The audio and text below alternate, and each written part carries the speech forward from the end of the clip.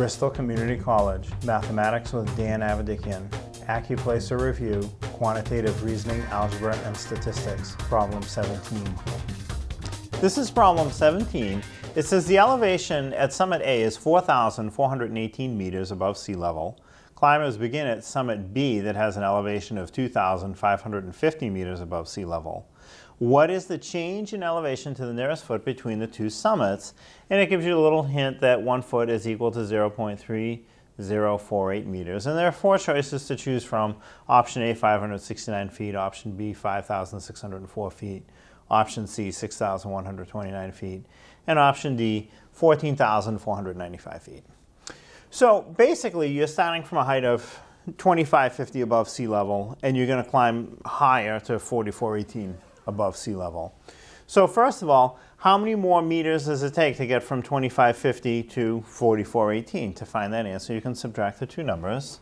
So we can go 4,418 minus 2,550 and do that subtraction. And it comes out to 1,868. That's how much you have to climb from summit B to get to summit A. So if you start at 2,550, you climb another 1,868, and you'll get to the higher elevation of 4,418. So now if I look, my answer of 1,868 is not any of the options. Well, the reason is it's in the wrong units. My answer is in meters, because they gave the elevation of the two summits in meters, so my answer is in meters. Now, the options to choose from are in feet. So 1,868 meters is equivalent to one of these numbers of feet. So we can do the conversion, and to do that conversion, now we're going to go back to the hint. 1 foot is equal to 0.3048 meters. So now what I'm going to do is take my answer of 1,868, and I'm going to change the units. It's in meters now, put M for meters. And I'm going to multiply it basically times a funny looking 1. When you multiply something times 1, it doesn't change. So the funny 1 that I'm going to multiply it by is either 1 foot over 0.3048 meters or 0.3048 meters over 1 foot. They're equal, so the same amount over itself would reduce to 1. But the question is, which one do you put on top? Do you put the 1 foot on top, or do you put the 0.3048 meters on top? Well, you want the meters to cancel. My answer is in meters, so I want meters to be in the denominator, so it'll cancel. So I'm going to have 0.3048 M for meters, and the equivalent amount is 1 foot. Now when I multiply, the units of meters will cancel, giving me feet.